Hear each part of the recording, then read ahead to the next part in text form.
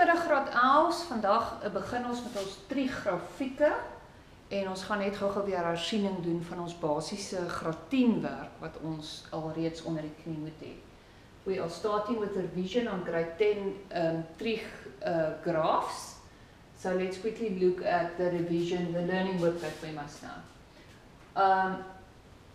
Ons kalibreer ons basiese moederfunksies, ons y-as as 'n plus 1 en 'n min 1 en dan begin ons hier by 0 en dan kalibreer ons die x-as in 90 grade. So it's 90, 180, 270 up to 360 en dan weet ons dat ons begin hier met ons sin, hierdie ouetjie is y is gelyk aan sin van theta.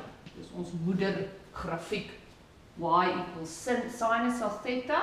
Ons eerste kolletjie is hier by 1 en dan hier by 0 en dan by minus 1 en dan weer by 0.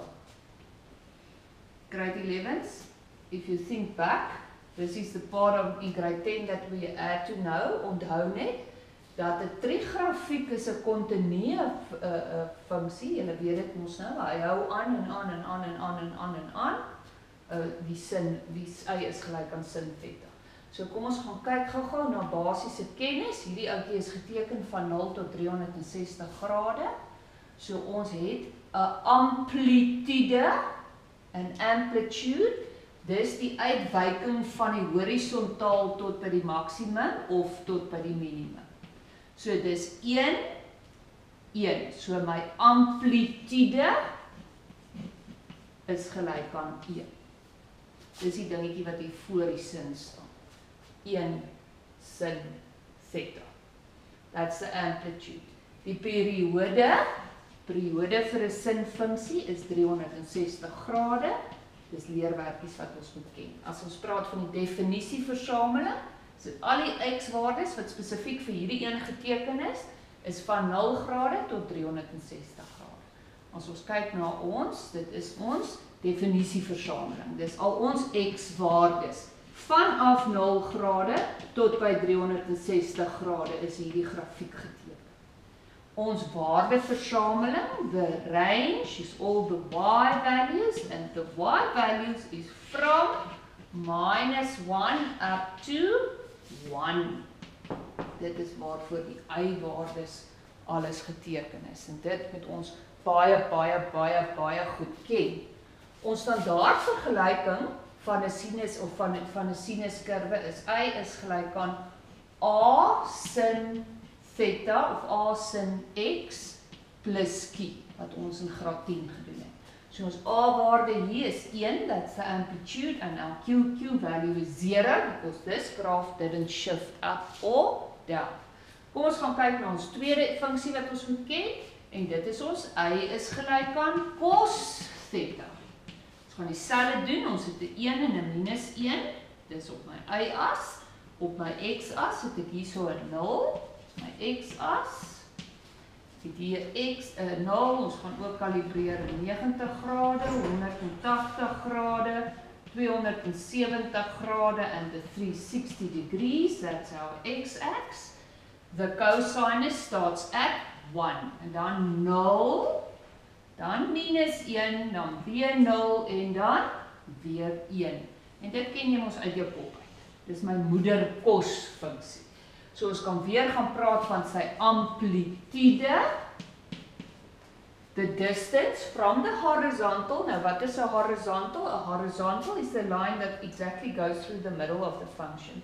So hierdie is die x-as is hierdie horisontaal, hy lê ewe ver aan die kant en aan die kant, so my amplitude is weer 1. Dis daai ouetjie wat daar in a se plek staan. Goed, so sy standaardvergelyking is ook y is gelyk aan a cos theta plus q. So a is 1. Dan het ons periode. Periode is 360 grade. Period is the time it takes the function to complete a cycle. Met ander woorde, so kom hier uitsny, kan ek hom net copy, paste, want hy hou aan, it's continuous. So ons definisieversameling is presies dieselfde weer, van 0 tot 360. Ons waardeversameling, again the same, from -1 up to +1. And let's look now at our tangent curve. Wat ons in graad 10 geleer het, hy is gelyk aan tan theta, hy is nie continu nie, hy is diskreet. Hoekom? Hy het asymptote. Every 180 degrees, there's an asymptote starting at 90. So ek het by 90 en 180 grade het ek asymptote. Dit is die gat wat ons gesien het in graad 10 gebeur. Dit is waar die tan-funksie nie gedefinieer is nie. So ek gaan ook 'n en 'n -1 op die y-as skryf, maar ek gaan in 45 grade kalibreer. 45 degrees, it's 45, 90, 135, and this is 225. Then I've got, dis nie 180 nie, jy vergeet ook, die asymptote is hier so op 190 plus 180 is 2, is 90 plus, wag nou man, is hy is op 270, 270. Let's try again. 90 plus 180 gives me 270 degrees. So hierso het ons 180 grade. Hierso is 45 is 135 grade. Dan sit 180 grade. Dan sit 225 degrees. En dan sit 270. En dan het ons 315 grade. En die laaste het ek 360 grade. So I've got an asymptote at 90 and then every 180 an asymptote. So, my eerste punt is hierso by 1, by 45 grade. Dan het ek by -1, 135, 0, 180 en weer 1 by 225. Dan het ek by 315 weer -1 hierso. En 0 by 360. So as ek hom gaan teken, dan lyk hy so. Begin hier by 0, so dan gaan hy so. Doesn't touch the asymptote, dan gaan hy so, onthou julle hom. En so. Okay, so. As ons gaan kyk na die amplitude by 'n tan-grafiek, moet ons weet, hy het geen amplitude nie. Want kan julle sien, hy gaan forever, oneindig ver. So die definisieversameling,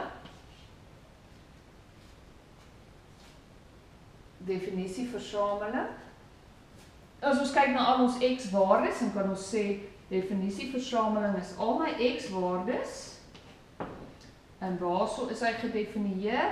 Hy is orals gedefinieer, behalwe, orals is oralste, maar hierso is dit van 0 tot 360 grade, maar waar mag hy nie wees nie? X mag nie 90 hier wees nie, en ook nie 270, want dit is waar die asymptote is.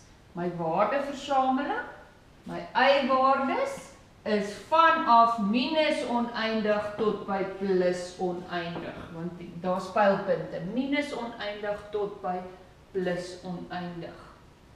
Goed, en dit is ons werk wat ons in graad 10 geleer het en wat ons uit ons koppe uit moes geken het. Kan julle dit onthou? Graad 11, it's very important that you must know this work very, very well, because now we're going to go on and I'm going to give you examples in a sec.